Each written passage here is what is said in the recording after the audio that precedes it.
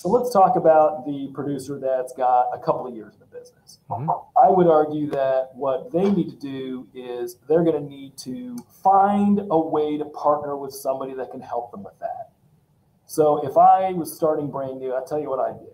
I would either find an organization that is dedicated to helping newer agents find prospects, training them, helping them either get prospects or paying for prospects. You know, work at a call center, work at a insurance company like I did. Find a place that will give you the training that you're going to need and will help you find not only prospects, but prospects that you like working. That's another, I think, challenge that some agents have. They'll say, yeah, I've got leads, but man, I don't want to call them. I don't want to, I hate being told this or that. I go, you got the wrong lead.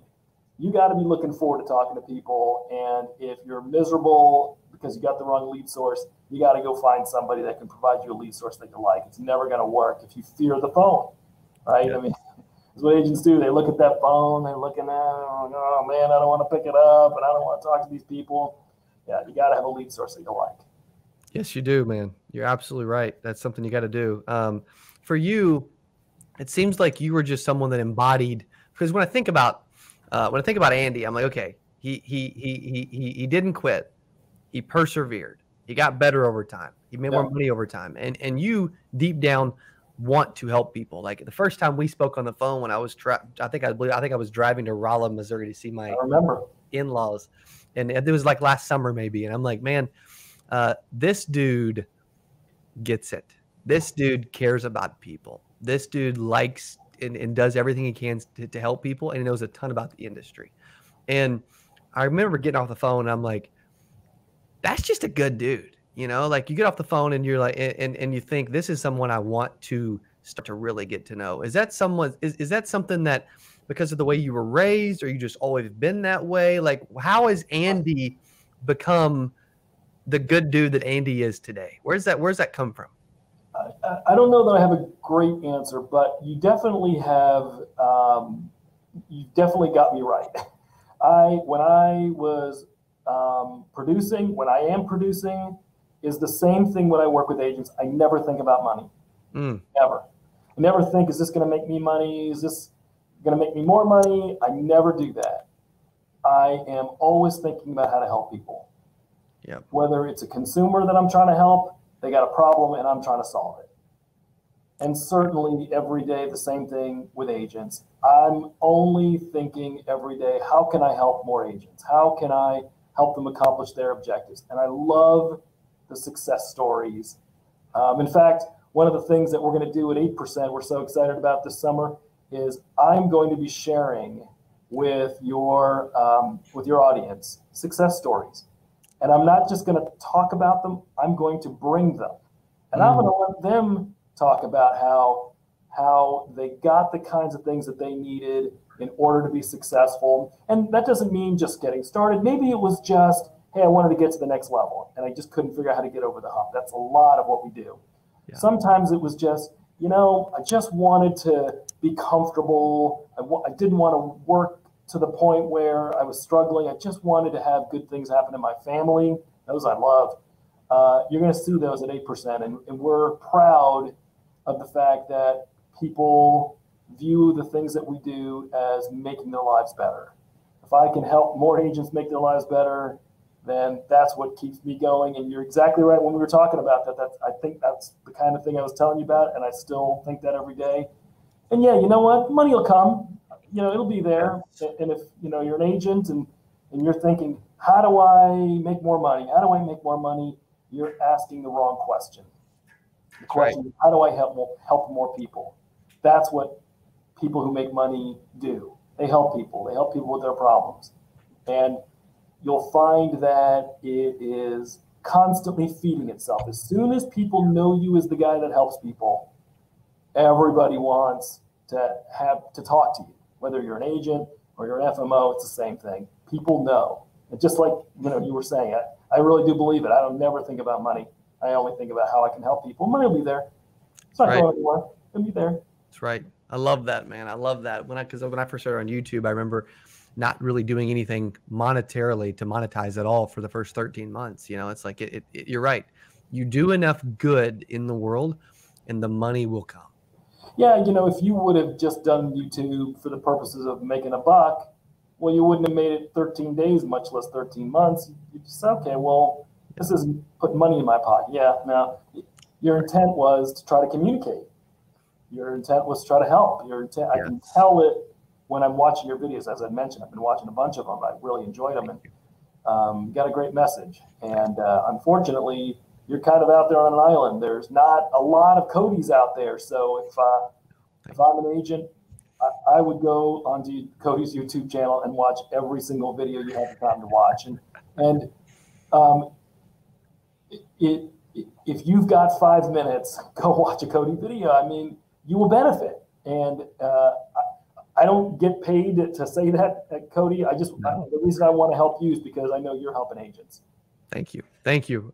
You bring up, you kind of, one of the things I wanted to pivot to based on what you just said is finding a mentor in this business, finding someone that you can rely on, that you can learn from, that you can lean on, is so much more important than people think. And I know it's something that you talk about and believe as well. Yeah, not only do I talk about and believe it, but we do that every day. Our organization is made up of producers. And it is not only me, and I still sell, I still talk to consumers every day, keeps me sharp. Yeah. But everybody, all of our sales managers, sales directors, everybody involved in our organization are top producers. And believe it or not, they want to share with others. And let me explain one of the ways that they do it. I believe we may be the only FMO in the country that has their agent force be a community. We have a community of hundreds, maybe thousands of agents that are all with our organization. Nobody knows about this because nobody else can see this.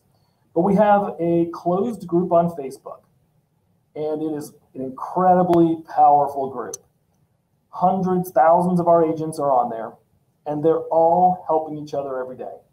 Wow. And the beauty of it is, I'm a member of so many other Facebook groups, and I see some poor agent ask a question, and they'll get 20 responses, and unfortunately, 17 of them are wrong.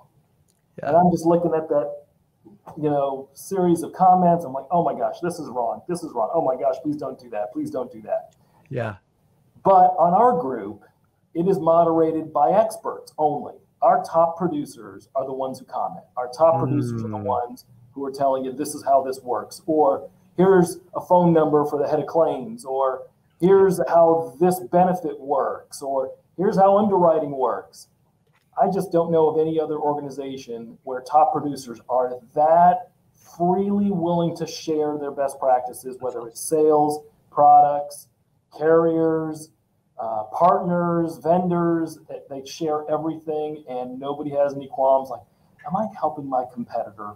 They never talk that way. They never think that way. They just want to be a part of the community. And you might say, how did I get them to do that? And the answer is I didn't. I've never asked them to do it. I've never intended that they would do it. We've just built an organization of like-minded people that want to help others.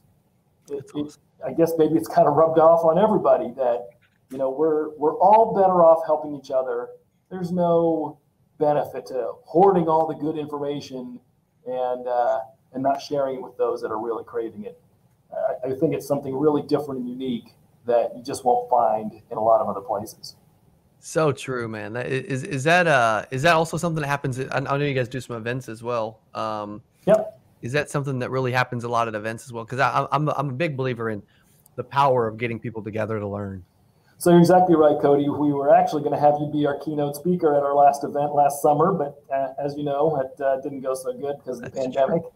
So we didn't have ours, and I don't think we're going to have ours this year either. But there's no question that if you ask, first of all of our top producers come in for this event, all on their own dime. Wow. Even though you think they've already got it figured out, they're already making hundreds of thousands of dollars. Why would they come?